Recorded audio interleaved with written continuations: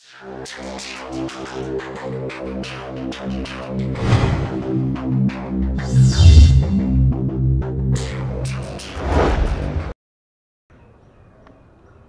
আলাইকুম রহমতুল্লাহ।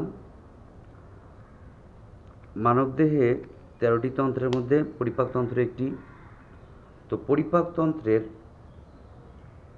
পরিপাকতন্ত্র থেকে আনসার করতে গেলে এসএসসি কিংবা জেএসসি কিংবা এইচএসসির স্টুডেন্টরা যখন পরিপাকতন্ত্রের বা পরিপাকতন্ত্র সম্পর্কিত প্রশ্নোত্তর লিখতে যায়, আমি অবশ্যই রিকমেন্ড করব এবং রিকোয়েস্ট করব যে পরিপাকতন্ত্রের ছবিটা আঁকতে হবে। মানব পরিপাকতন্ত্রের ছবি না আঁকলে এটা হলো একটা রিপ্রেজেন্টেটিভ। এটা একটা এমনই রিপ্রেজেন্টেটিভ যা একজন পরীক্ষককে খুব তাড়াতাড়ি দুর্বল করে দিতে পারে আপনার নম্বর পাওয়ার জন্য। এই জন্য আমি বলবো যে practice makes a man perfect. আপনি চর্চা করুন। It is marker pen, ইউনিফাইন। এখানে একটা বোর্ড, একটা জাস্ট বোর্ড, যে ক্লিপ বোর্ড, আমরা যে A4 সাইজের পেপার, সেই A4 সাইজের পেপারে আমি একটুখানি বিষয় দেখাতে চাচ্ছি যে যদি এটা যদি ওয়াই এবং এটা যদি এক্স, এটা যদি এক্স, মানে x and x prime, Y and Y prime যদি চিন্তা করুন, তাহলে ওয়াই অ্যান্ড ওয়াই প্রাইম যদি চিন্তা করুন, তাহলে আপনি এখানেই কিন্তু একটা ছবি এঁকে ফেলতে পারবেন। যে মানব দেহের মাথাটুকু আঁকতেই কিন্তু আমাদের সবথেকে বেশি কষ্ট হয়।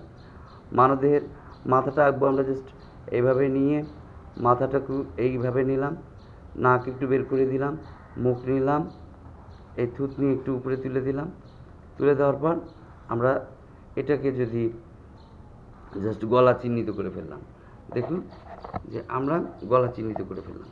সেই গলা চিহ্নিত করে ফেলার পর তারপর এই যে মুখের, আর আমাদের কিন্তু এখানে ওয়াই অ্যাক্সিস, ওয়াই প্রাইম অংশ আছে, তো এটা একটু দেখতে থাকুন যে মুখের উপরের অংশটুকু থেকে, এটা হলো আমাদের মুখের গহ্বর, মুখ গহ্বর নালীটুকু এভাবে নিচের দিকে এসে এটা পরিপাক বা স্টোমাক তৈরি করছে।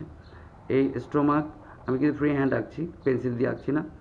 কেন পেন্সিল দিয়ে আঁকছি না? কারণ পেন্সিল দিয়ে আঁকলেই মনে করবেন যে মুছেছে, এই করেছে। মোছামুছি না, এখানে মূলত আমরা যেটা জানতে চাচ্ছি যে কিভাবে পরিপাকতন্ত্রের ছবিটা আঁকা যায় খুব সহজে। এভাবে পায়ুপথ পর্যন্ত ইন্ডিকেট করে দিলেন, এবং এখানেই যেদিক ওই মুখের উপরের অংশটুকু থেকে আমরা ছবি এঁকেছিলাম বলে এর নিচের অংশটুকুতে এটা হলো অন্ননালী, এটা হলো পাকস্থলী, এরপরে ডিওডেনাম, জেজুনাম, ইলিয়াম, একে আমরা এই যে পায়ুপথটুকু ইন্ডিকেট করে দিচ্ছি। এটা হলো আমাদের মুখ থেকে পায়ুপথ পর্যন্ত পরিপাক নালী।